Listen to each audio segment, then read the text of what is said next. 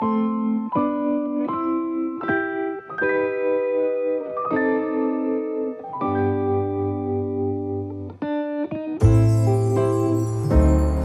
everyone, happy holidays and welcome to my channel. My name is Sean and tonight I plan to point my telescope at the Orion Constellation. If you watched my previous video on the Orion Nebula shot with a 6-inch telescope, you would have heard me say that I've been dying to shoot the Orion Nebula with my 8-inch RASA here. I haven't had an opportunity to do that yet, and by doing so I should be able to fit both the Orion Nebula and the Running Man Nebula in one frame. Since the RASA here shoots at f2.8, I don't have to spend too much time on that object. I'll probably only spend about an hour or so, and then I plan to move to the Flame and Horsehead Nebula. I haven't shot the Flame and Horsehead Nebula ever, not with my 6-inch telescope and definitely not with my 8-inch RASA here, so I'm pretty excited to see what kind of data I can get. My plan is to shoot the Orion Nebula first and then move to the Flame and Horsehead Nebula, and with those I plan to do 10-second exposures for both images. This way I can use the same calibration frames for both of those objects. I also want to give a quick thanks to everybody who subscribed recently. I just hit the 500 mark and it seems like I'm going to be hitting that 600 mark very soon. I've also been very engaged with some of you guys in the comment section, which is always nice. And if you guys have any questions or would like to see me go in detail over anything on my telescope rig, please let me know. I'm happy to give more detail. All you have to do is ask. Tonight's not going to be too cold of a night. It's only going to be a low of -2, which is awesome. A lot better than -20 that we've had earlier in the week.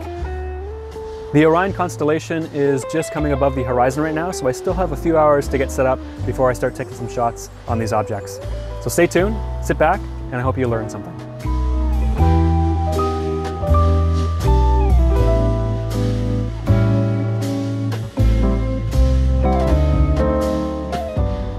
I used this sky map application on my phone to show me where celestial objects will be.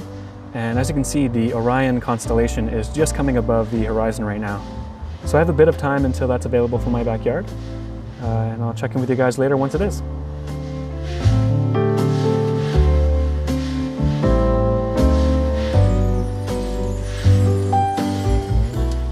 So the camera that I plan to use tonight is the ZWO ASI 294 MC Pro camera. This is the trusted and golden camera that I've been using for a while now. I'm actually not going to be using any filters inside the filter tray, but I do have the Celestron light pollution filter that I plan to use, which is already set into the telescope. Let's attach it.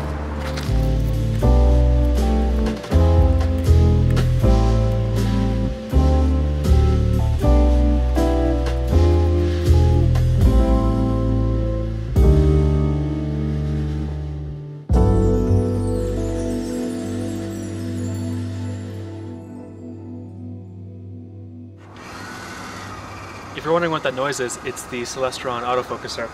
I'm bringing it all the way forward and all the way back, just so the mirror is in its right calibration. I've seen some other people have to do this because at the edge of your field of view, there seems to be some elongated stars if you travel with this a lot or if it gets bumped around. And again, the way to fix that is to bring the focus all the way forward and bring the focus all the way back, and that collimates the back mirror here. So once that's done, I'm going to get this back in focus, start pointing towards some stars, and then start capturing some subs on the Orion Nebula.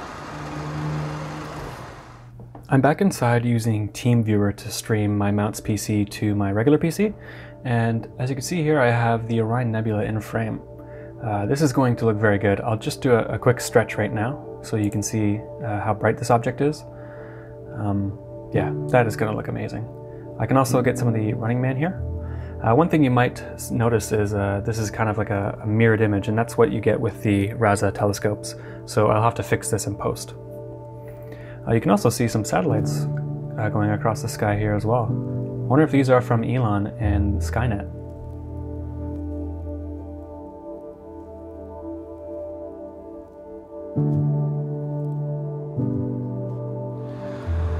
Alright guys, it's about 12 o'clock at night and I've spent an hour on the Orion Nebula already.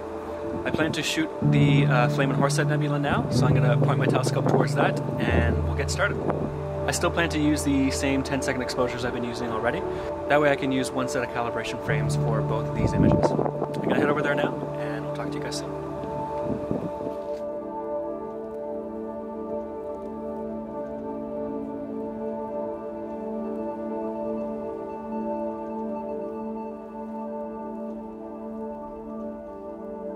Okay, I'm back inside, and I have my telescope pointed at the Horsehead and Flame Nebula. One of the first things that I noticed is that these two nebulas are a lot more faint than the Orion Nebula. So hopefully the 10-second exposures that I'm taking will be enough to get good signal. I'm going to do a quick stretch here, and you can start to make out the Flame Nebula right here. The Horsehead Nebula is somewhere in this section here. But yeah, as of now I can't see that, so hopefully I'm capturing enough data on this to get a good image. If not, I might only have the Orion Nebula to show at the end of this video. I'm going to spend a bit more time on this object.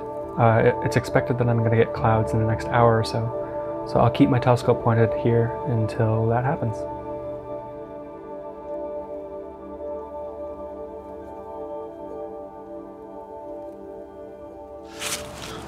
Okay guys, so my session is just about done. I'm going to be taking my calibration frames here in a few minutes. That's my darks and flats. And overall, it's been a great night. I shot over an hour on the Orion Nebula and close to 2 hours on the Horsehead and Flame Nebulas. One of the things that I'm excited for is to see the Orion Nebula in a wider frame.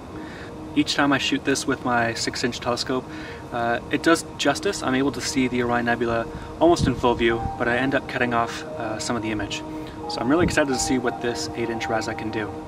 And with the Flame and Horsehead Nebula, again, I haven't shot these objects before, so I'm really excited to see if I can get anything good. Thanks for watching, Merry Christmas and Happy Holidays, and I hope to see you guys in the new year.